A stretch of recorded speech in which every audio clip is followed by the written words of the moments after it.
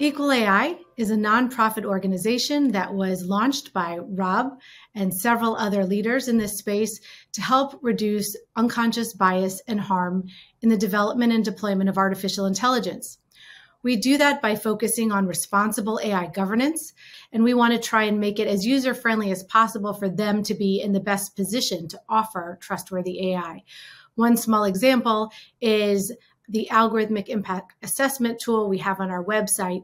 We created that based on what we believe is one of the best frameworks out there for responsible AI governance, and that's the NIST AI Risk Management Framework. NIST, as you may know, has spent several years by congressional mandate pulling together the best practices, mapping out what you need to do each step of the way, questions you need to ask, who you need to involve in your processes to ensure that your AI is doing what you expect it to do, and to make sure that it is hearing your consumers, it's seeing them, and it's giving them the services they need without discriminating, presenting cyber risks and other concerns that can often embed in AI when you're not being thoughtful, intentional. So why is this something you need to care about? Why are companies working with us to do this work? Why is it something that lawmakers are focused on? Well, it's because there are bad consequences. We're at a pivotal moment right now where the AI that everyone is excited about and which is bringing great efficiency and really a lot of great opportunities can also have a big downside if it's not being developed and deployed in a really thoughtful, responsible way. We can scale discrimination in code and not even know it.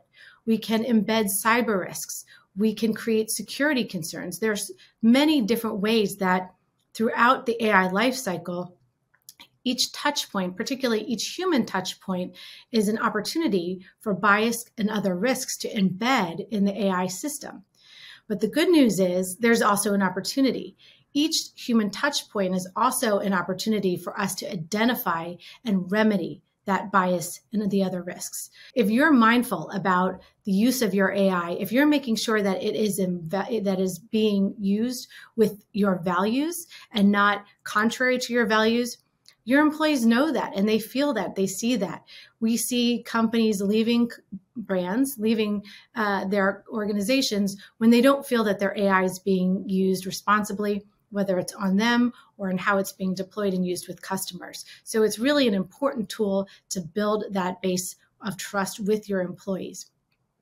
Second, you want to build that trust with your consumers. It's a real opportunity to have a competitive advantage. If you are creating AI where you can demonstrate your focus on its being responsible and trustworthy, you have a brand integrity benefit. You have people who can trust in your brand, both in if they're using it for your AI products, or if you're benefiting from AI otherwise, and they know that you're doing so in a responsible way.